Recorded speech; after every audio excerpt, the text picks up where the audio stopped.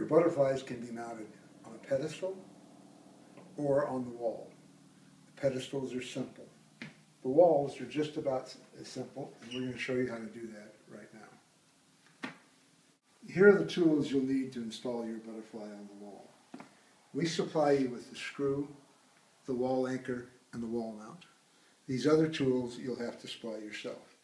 The small screwdriver is necessary in order to get the screw inside the wall. Select the spot on the wall. Take your drill bit and drill it. Notice that was complete sheetrock. If I happen to hit a stud, I would not have to install this piece that comes with your kit.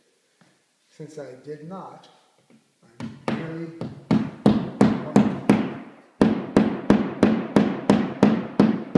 pound that piece in until the threads engage the sheetrock. All I have to do now is fix that in the direction that you want it. At this point, you're ready to mount your butterfly.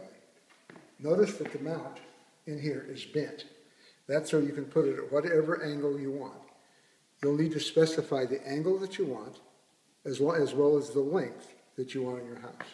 But right now, all I have to do to mount the butterfly is slide it in and tighten the screw with the hex wrench provided.